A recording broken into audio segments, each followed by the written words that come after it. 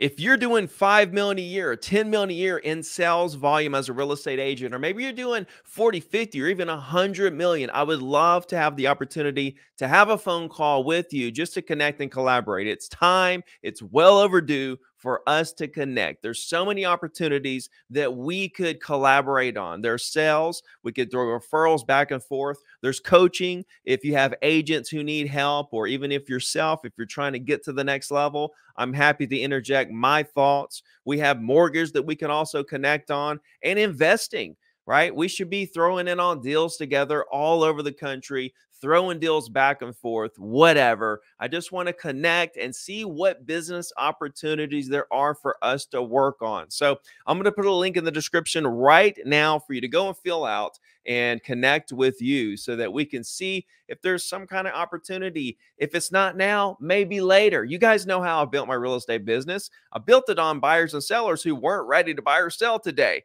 right? And we ended up doing business years later. So I'm looking to continue to plant seeds with all the top producers in every market and see what we can do to work together now and in the future. For now, I want to basically tell you my story of getting to 7-figure, which in my market ended up being $40 million. I hit $40 million. I hit that for 8 years in a row.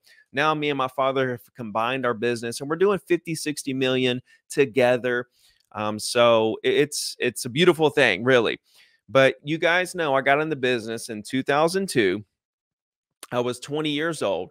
Okay, made a meal before I'm 23, lost it all in the crash, flipping houses, went back to roofing houses, worked on an oil rig, went bankrupt, was sleeping in my car for a year and sleeping on the oil rig for every other week, sleeping in my car, sleeping on friends' couches, sleeping on the oil rig.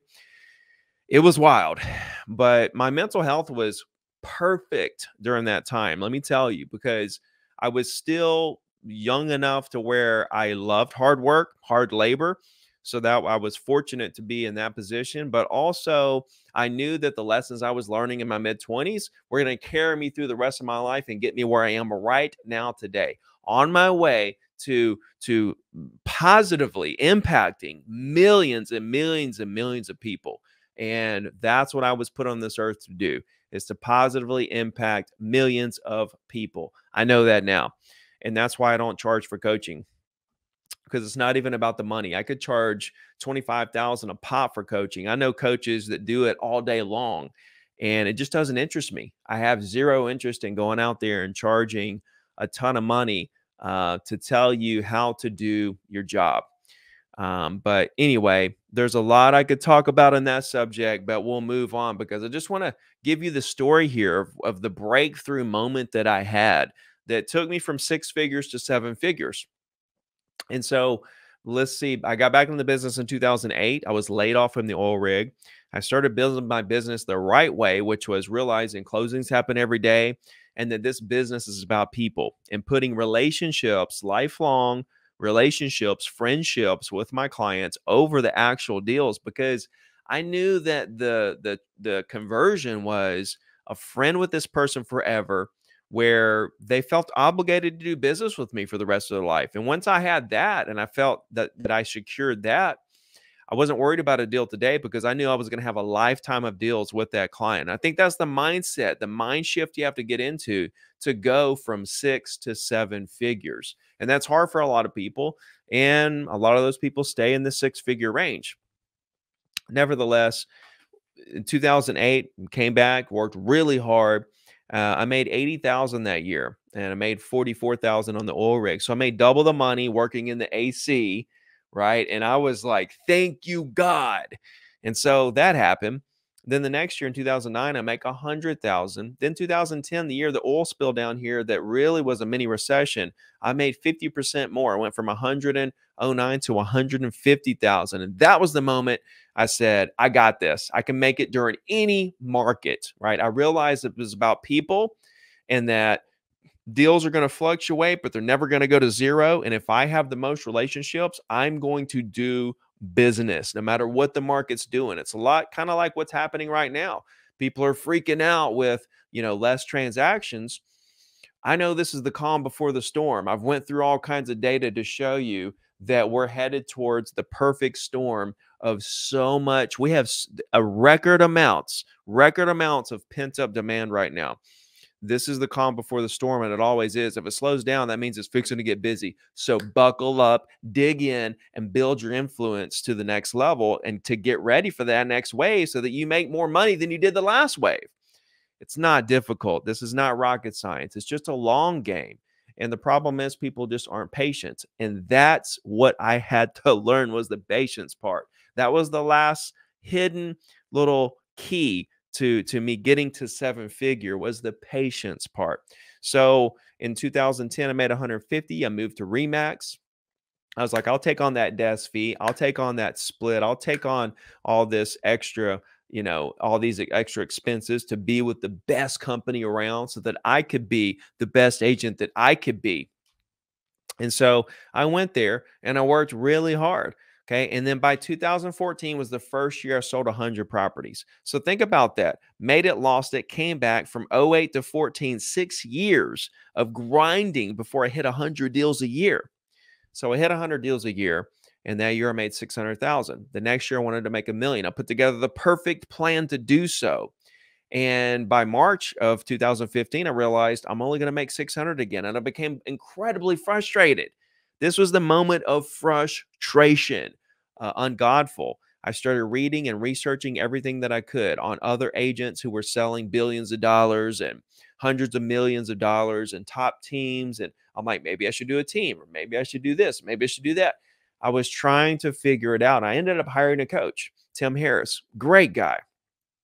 Hired him for 4 months, and he took me through just the standard, as if I were a new agent, going through all the stuff, which, guys, it is about the basics.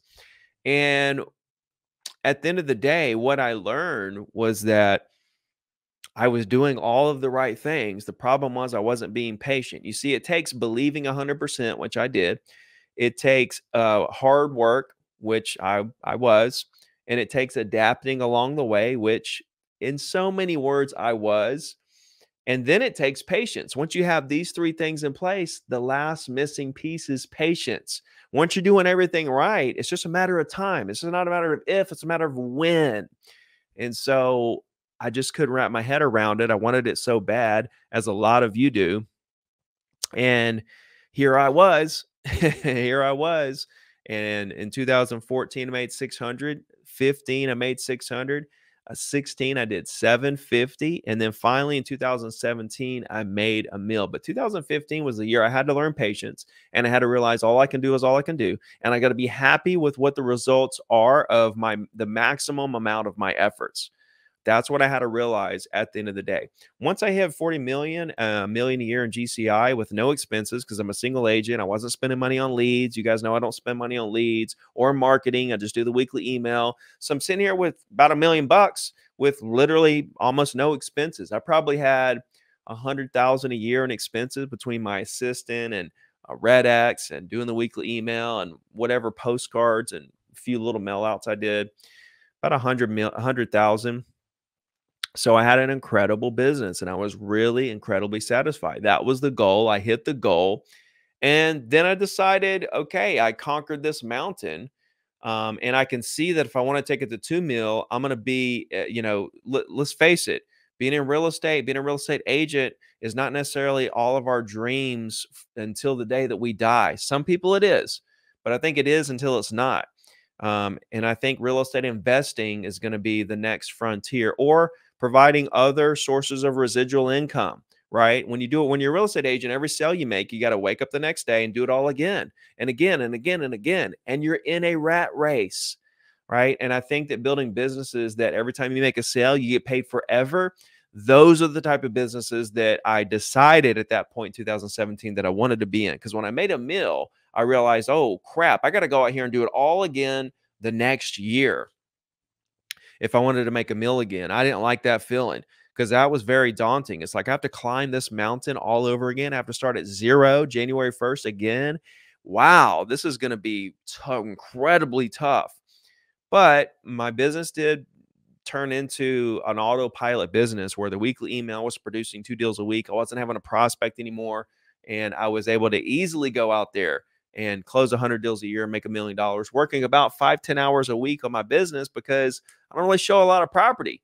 I was showing 3 or 4 buyers a month, but most of my deals were listings. And the buyers who did buy knew what they wanted and just, looked at one property and closed for the most part. There were a couple I had to show a bunch to and all that. I had some regular buyers, but my business was focused around property owners, right? So it's all about efficiency, right? Realizing efficiency, realizing scalability, building your business to the moon, getting to that residual place where you have those residual deals coming in, and then going and building other businesses, honestly, that are more residual based. Investing in real estate, you buy property, you get paid forever as long as you own that property. You get paid through cash flow, you get paid through debt buy down, you get paid through bonus depreciation and appreciation. Same thing when you build other types of businesses like I do in the coaching world, in the brokerage world, in the mortgage world.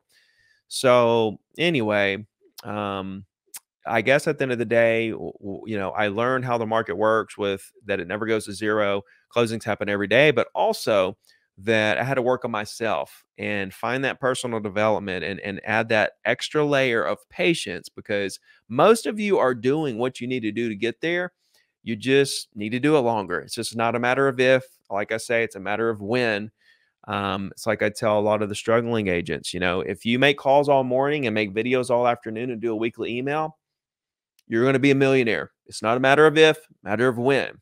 So anyway, click the link below if you guys are doing 5 million plus a year, 10, 20, 30, 40. I'd love to hop on a call and just see if there's any business opportunities that we could collab on. So I'll put that link down there for you, and you guys have a great rest of your day. Talk to you soon.